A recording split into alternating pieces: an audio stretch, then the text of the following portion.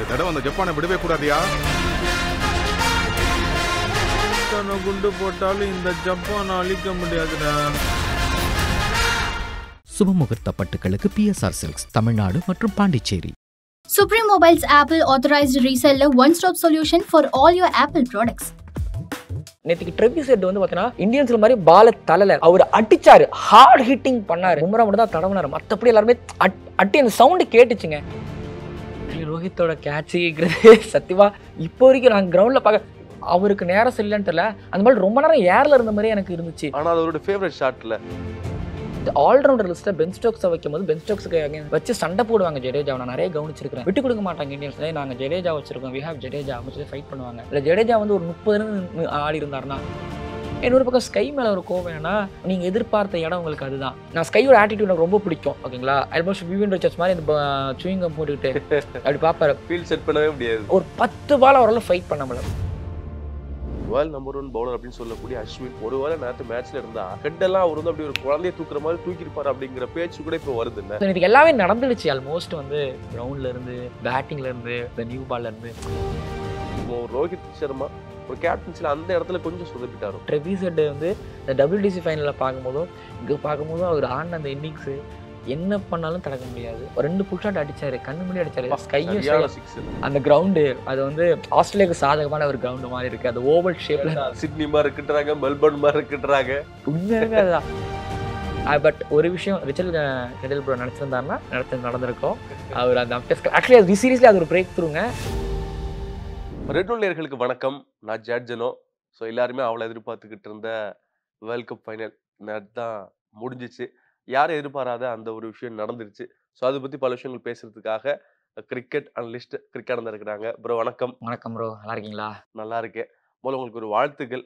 ஏன்னா ஒரு Tamil YouTube கமிட்டியை represent பண்ணி வேர்ல்ட் கப்புக்காக பல இடங்களுக்கு போயிட்டு வந்திருக்கிறீங்க. ரொம்ப மகிழ்ச்சி, வாழ்த்துக்கள் ப்ரோ.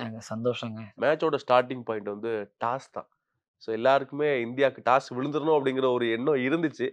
டாஸ் விழுந்த போது கூட பார்த்தீங்கன்னா, இப்போ ஆஸ்திரேலியாவுக்கு டாஸ் விழுந்துச்சு, இந்தியாவை பேட்டிங் பண்ணீங்கன்னு சொல்லிட்டாங்க. நம்ம சைட்லேருந்து யோசிச்சு பார்த்தா இந்தியாவுக்கு டாஸ் விழுந்திருக்கலான்னு வேற மாதிரி சொன்னா கூட, ரோஹித் சர்மா வந்து இல்லை நாங்களும் டாஸ் விழுந்திருந்தா பேட்டிங் தான் எடுத்துப்போம் அப்படின்னு சொன்னார்ல.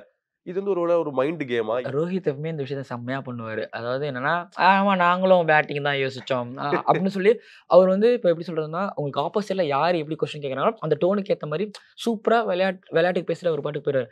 பட் சீரியஸ்லி வந்து பார்த்தீங்கன்னா டாஸ் ஃபேக்டர் அப்படிங்கிறது இந்தியாவுக்கு பிரச்சனை கிடையாது, அது ஆஸ்திரேலியாவுக்கு தான் பிரச்சனை இருக்கும் அப்படின்னு நம்ம நினைச்சோம். ஆனால் அவங்க ஃபர்ஸ்ட் இன்னிங்ஸ்ல ஜெயிச்சிட்டாங்க. சரி, இந்தியா வந்து ஒரு 280, ஸோ ஃபீல்டிங்லேயே அவங்க ஒரு 40 ரன் கண்ட்ரோல் பண்ணிட்டாங்க, கட் பண்ணிட்டாங்க. இதை தாண்டி இந்தியன்ஸ்ல யாரும் 6 ஐ திங்க் ஒரு 4-4 என்னமோ வந்து அடிச்சிருந்தாங்க.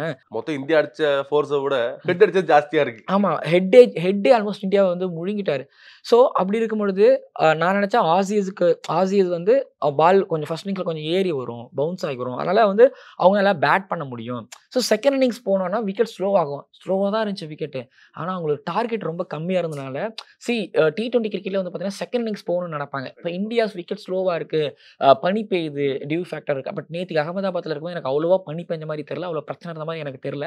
மேபி இது என்னோட தாட்டாக இருக்கலாம். ஏன்னா நேற்றுக்கு வந்து இந்த எப்பவுமே கிரவுண்டில் அந்த பனியை கிளியர் பண்ணுறதுக்கு அந்த கயிறு போட்டு இழுப்பாங்க, வண்டிலாம் ஓட்டுவாங்க. பட் எனக்கு அந்த அளவுக்கு இருந்த மாதிரி தெரியல. பட் இந்தியாவில் செகண்ட் இன்னிங்ஸ் கரெக்ட். பட் அகமதாபாத்தில் செகண்ட் இன்னிங்ஸ் ஆடுறாங்கன்னா அதுக்கு ஒரு தைரியம் வேணும். ஸோ டாஸை வின் பண்ணி அவங்க அந்த டெசிஷனுக்கு போகும்போது இந்தியாவுக்கு ஓரளவு சான்ஸ் இருக்குது. பட் அந்த டார்கெட் அவங்க அதாவது நீங்கள் T20 ஒரு டார்கெட்டை நோக்கி போகும்போது பிரித்து டார்கெட் போகலாம். ஸோ அதை அவங்க கரெக்டாக போனாங்க. Especially Trevi set. நான் இதுக்கு முன்னாடி ஒரு இடத்துல சொல்லியிருந்தேன் என்னன்னா, ஆசியஸ் லவ்ஸ் ஷமி. பிகாஸ் ஷமி வந்து ஃபுல்லாக போட்டாலும் லெங்த்தில் போட்டாலும் நீங்கள் போடுங்க.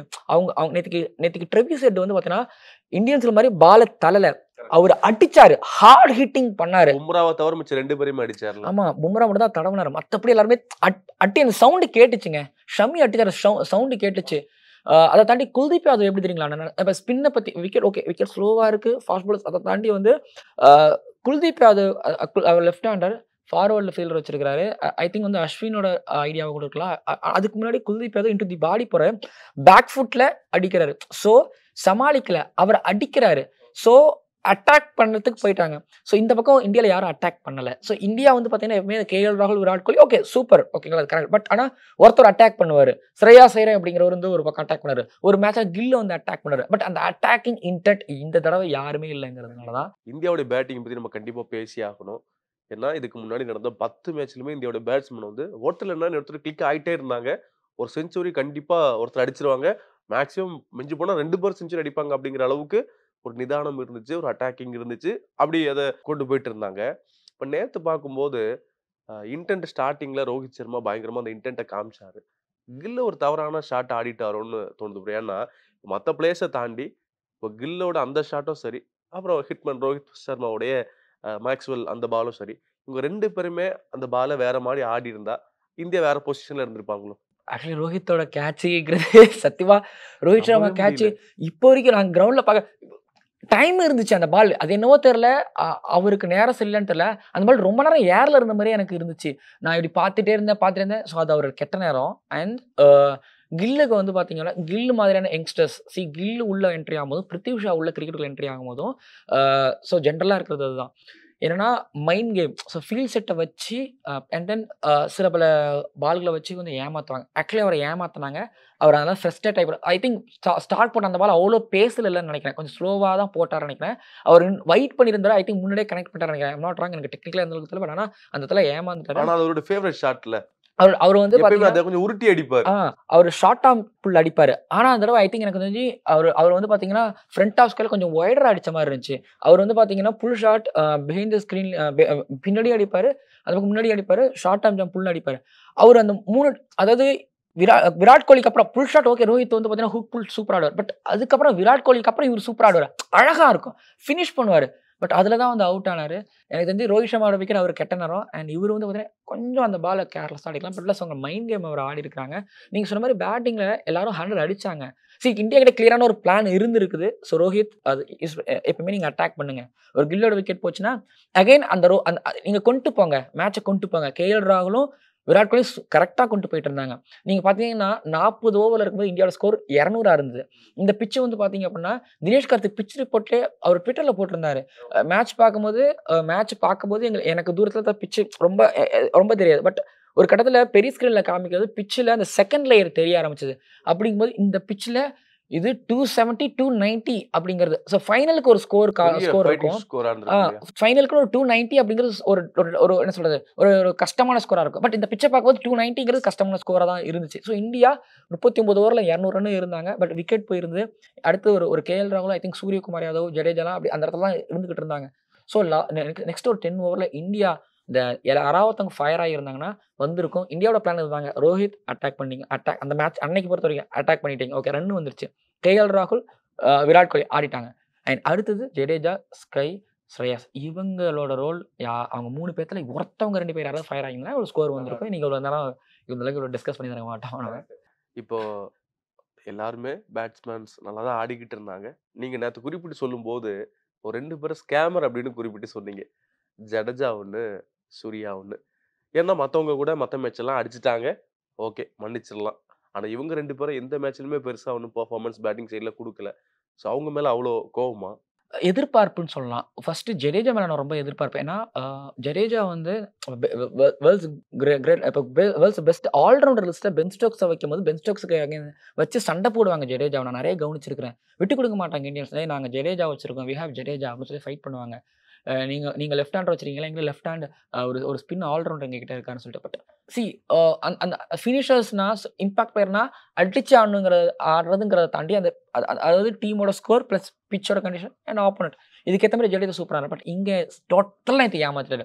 இதுக்கு ஜடேஜா நின்று இருந்தாருனா இல்லை ஜடேஜா வந்து ஒரு 30 ரன் ஆடி இருந்தாருனா ஸோ பின்னாடி ஒரு ஸ்கைக்கு ப்ரெஷர் வந்திருக்காது. ஆப்வியஸ்லி வந்து பார்த்தீங்க அப்படின்னா இங்கே கேஎல் ராகுலுக்கு ப்ரெஷர் வந்திருக்காது.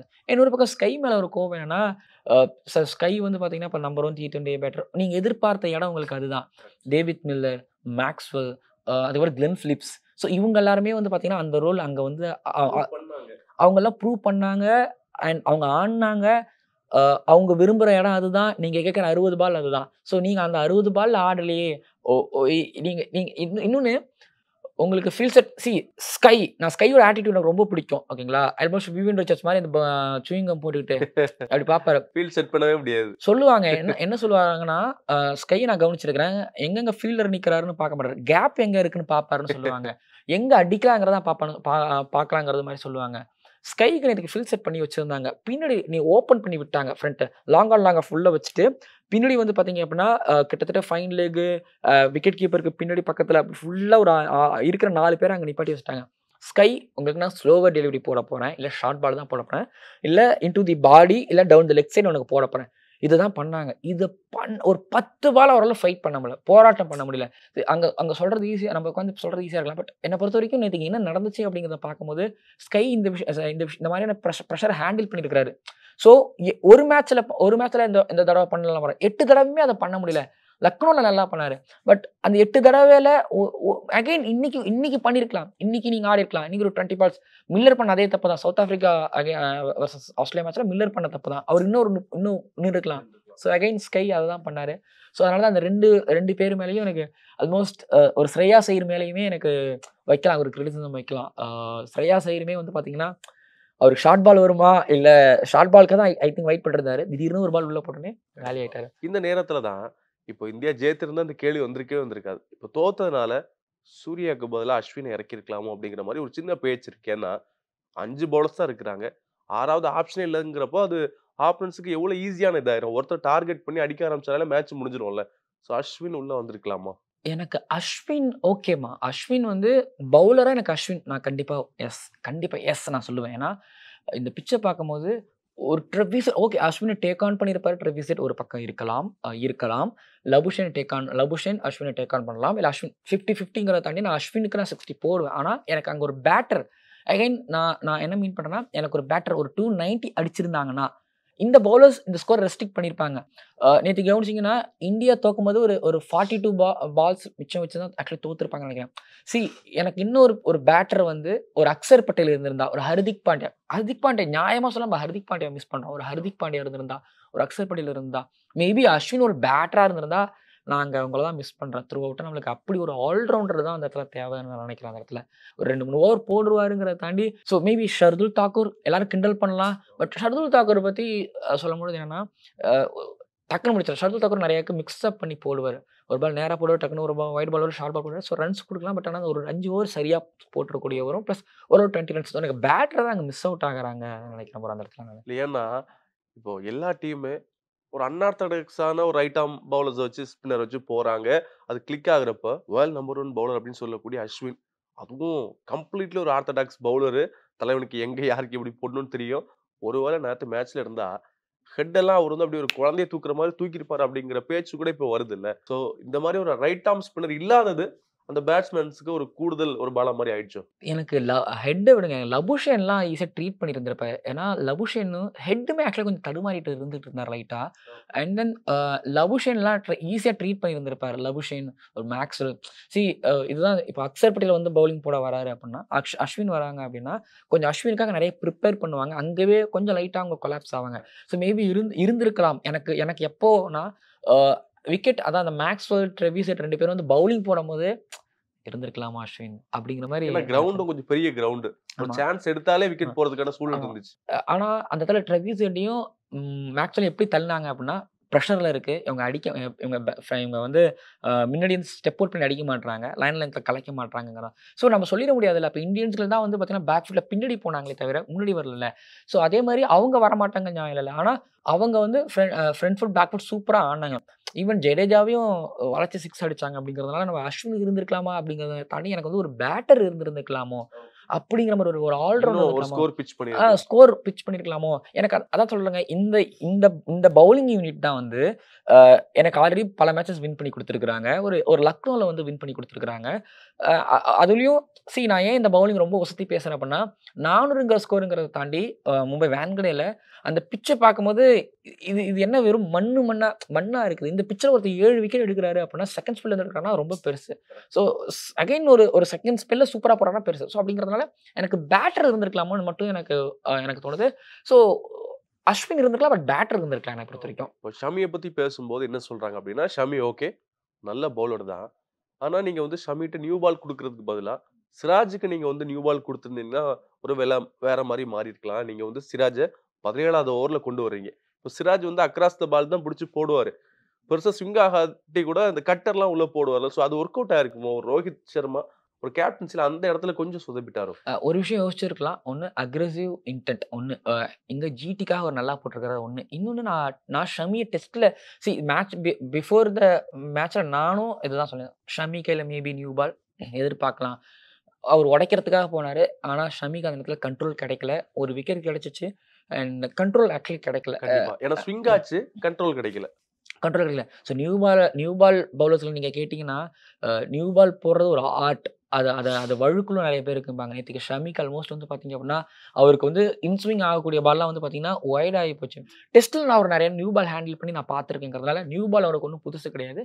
ஆனால் நேத்திக்கு அவருக்கு கை வரல. அண்ட் அன்பார்ச்சுனேட்லி அண்டர் த லைட்ஸ்ல ரொம்ப ஓவர் ஸ்விங் ஆகி போச்சு அப்படிங்கிறதும், அதுதான் ஒரு பேட் லக்ன்னு நெனைக்கிறேன். ஸோ நேத்திக்கு எல்லாமே நடந்துடுச்சு ஆல்மோஸ்ட் வந்து கிரவுண்ட்ல இருந்து, பேட்டிங்ல இருந்து, பவுலிங்ல இந்த நியூ பால்ல இருந்து எல்லாமே கரெக்ட்டா ஒரு நேரத்துல நடந்துடுச்சு. எல்லாமே எல்லாரும் பயந்த மாரி நேத்து நடந்துச்சு. அதான் விஷயம். இந்த நேரத்துல நடந்த ஃபைனல பத்தி பேசும்போது, பல பேரு பல தவறுகள சொன்னாங்க. அதுல முக்கியமா நெறைய பேர் குறிப்பிட்டது வந்து, அந்த கிரவுண்டோடைய விஷயத்த பத்தி சொன்னாங்க. இந்தியால நடக்குது. ஓகே ஒரு 10 கிரவுண்ட் எங்களால முடியும்னு காட்டும்போது, ஃபைனல்ஸ அகமதாபாத்ல நடக்கிறதுக்கு பதிலா, வேற இடத்துல நடத்தியிருக்கலாமோ! பிசிசிஐ இந்த இடத்துல ஒரு தப்பு பண்ணிட்டாங்களோ! அப்படின்னு சொல்றாங்களே! என்ன நினைக்கிறீங்க? அங்க அகமதாபாத் ஸ்டேடியம் எதுக்காக அப்டின்னா, இப்ப புனேல எடுத்துக்கிட்டீங்கன்னா, அங்க ஒரு பைபாஸ்ல ஒரு கிரவுண்ட் ஒண்ணு கட்டியிருப்பாங்க. ஸோ அங்க வந்து பார்த்தீங்க அப்டின்னா, இப்ப பில்டிங்ஸ் ஃபுல்லா வந்துகிட்டு இருக்கு. அந்த ஊர டெவலப் பண்ணிக்கிட்டு இருக்காங்க. இந்தியாவோட மெக்கா அப்டின்னா அது மும்பைன்னு கண்டிப்பா. சொல்லுவாங்க. அது வான்கடே தான். இருந்துச்சு. அதுக்கப்புறம் வந்து பார்த்தீங்க அப்டின்னா, இந்த நியூட்ரல் மேட்ச் இல்ல ஒரு வேர்ல்டு கப் ஃபைனல்னா நீங்க கண்டிப்பா கல்கட்டாலயும் வைக்கலான்றது. பட் ஆனா இப்போ மாறி இருக்குது. ஸோ ஒரு அகமதாபாத் அப்டிங்கிறது ஒரு ஹப்பா மாத்தணும் அப்டின்னு நெனைக்கிறாங்க. இன்னும் நாங்க நெறைய ஃபெசிலிட்டீஸ் இருக்குங்கிறதுனால, ஸோ பிளேயர்ஸ் வந்து ஓவர் ஒரே நேரத்துல 2 பிளேயர்களும் பிராக்டிஸ் பண்ணலாம். தனித்தனி இடங்கள்ல. இந்த மாரி ஃபெசிலிட்டீஸ் இருக்குங்கிறதுனால, ஸோ அங்க போயிருக்கிறாங்க ஒரு பக்கம். இன்னொரு பக்கம் ரசிகர்களுக்கு ஒரு பக்கம் என்ன அப்டின்னா, அந்த கிரவுண்டு அது வந்து ஆஸ்திரேலியாவுக்கு சாதகமான ஒரு கிரவுண்ட் மாரி இருக்கு. அது ஓவல் ஷேப்ல கேட்டா அதான் சிட்னி மாரி இருக்குன்றாங்க, மெல்பர்ன் மாரி இருக்குன்றாங்க. உண்மையாலுமே அதுதான். அதாவது மேட்ச்சுக்கு முன்னாடி வரைக்கும், நான் ஒரு விஷயத்த பத்தி மட்டும் யோசிச்சுட்டு இருந்தேன். என்னன்னா, அந்த 1 சிங்கிள்ஸ் டூஸ் ஓடணும். ஸ்ட்ரைட் ரொம்ப குட்டி. அ அதுக்கப்புறம் ஓவல் ஷேப்ல இருக்கும். இது எல்லாத்தையுமே பிளஸ் பிட்ச் கொஞ்சம் ஸ்லோவாவும் இருக்கும். இது எல்லாத்தையும் யோசிச்சேன். பிளஸ் த்ரோ அடிக்கிறத பத்தி அவங்கலாம் சூப்பரா த்ரோ அடிப்பாங்க இந்தியா கிட்ட. பட் இத யோசிச்சேன் நானு. அண்ட் அவங்கள லயன் லெங்த்த பத்தி யோசிச்சேன் நானு. அண்ட் அது முழுக்க முழுக்க அவங்க எப்படி சாதகமா யோசிப்பாங்க அப்படிங்கிறத பத்தி இங்க யாருமே யோசிக்கல. Including me. ஸோ எப்பவுமே வந்து ஒரு சந்தேக பார்வை வச்சுக்கிட்டே இருப்பேன். பாசிபிலிட்டிஸ் நெறைய யோசிப்போம். பட் அவங்க நேத்திக்கு ஒரு குட் லெங்த் பால், ஒரு ஷார்ட் லெங்த் பால். ஸோ வேற ஏதாவது ஒரு ஃபுல்லா ஒரு பால் ட்ரை பண்ணுவோமேன்னு பண்ணுவாங்கல்ல. அது பண்ணவே இல்ல தலைவா அவங்க. அந்த அந்த இந்த லைன் அண்ட் லென்த் ரொம்ப அழகா பிக் பண்ணாங்கல்ல. அதாவது நான் பிரஷர போடுறேன். ஓகேவா? நீ முடிஞ்சா 6, 4 அடிச்சுக்கோ.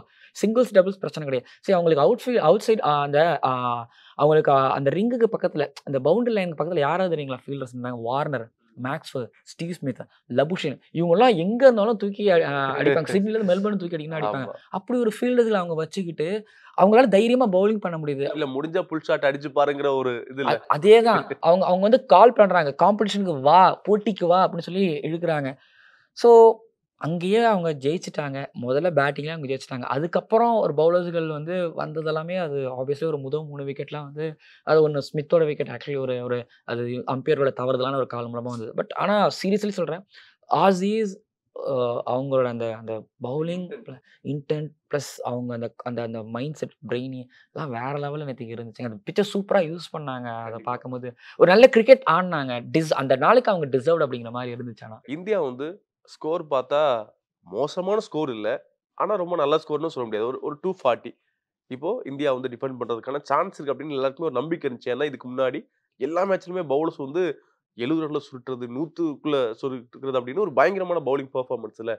அதே மாரி 48 ரன்னுக்கு 3 விக்கெட். எல்லாருக்குள்ளயும் ஒரு ஹோப் வருது. ரைட்ரா புடிச்சுட்டாங்கடா நம்ம ஆட்கள் மேட்ச் அப்படின்னு நினைக்கும்போது, 2 பேரு பார்ட்னர்ஷிப் போட்டு சும்மா பிரிக்கிறாங்க. டிராவிஸ் ஹெட்டும், லபுஷேங்கேவும். இவங்கள என்ன பண்ணி தடுத்திருந்திருக்கலாம்? ஏதாச்சும் இந்த விஷயத்த மாத்தி பண்ணியிருந்தா தடுத்திருக்கலாம் ஏதாச்சும் இருக்குதா? ஆக்சுவலி அவங்க அன்ஸ்டாப்பபிள் ஐ திங்க் அதான் நீங்க அந்த இடத்துல சொன்ன அஸ்வின் மேபி ஒரு இம்பாக்ட் பிளேயரா இன்க்ளூட் பண்ணியிருந்தா, எனக்கு லபுஷேன நிறுத்தியிருக்கலாமோ அப்படின்னு நான் எதிர்பார்த்தேன். அது ஒண்ணு இருக்கு. மத்தபடி நேத்திக்கலாம் குல்தீப் யாதவ்க்கு இடையில வந்து அஸ்வின் சொன்னாரு. நான் எங்களுக்கு ஆப்போசிட்ல ஆஸ்திரேலியன் ட்ரெஸ்ஸிங் ரூம் சாரி டக் அவுட்டு பக்கத்தில் நின்னுட்டு சொல்கிற ரொம்ப ஒரு நிமிஷம் அந்த அந்த ஒரு ஓவர் போகும் இல்லையா, சொல்கிறாரு அவன் இப்படி போடுறான், இப்படி இப்படி பண்ணி இப்படிலாம் சொல்லிட்டு இருந்தாரு. ஸோ தடுக்க முடியலங்க. அவங்க அப்படிதாங்க ஆடினாங்க. நீங்கள் அதான் சொல்லுங்க, பும்ரா மட்டும்தான் அவங்க தடவி கொடுத்தாங்க.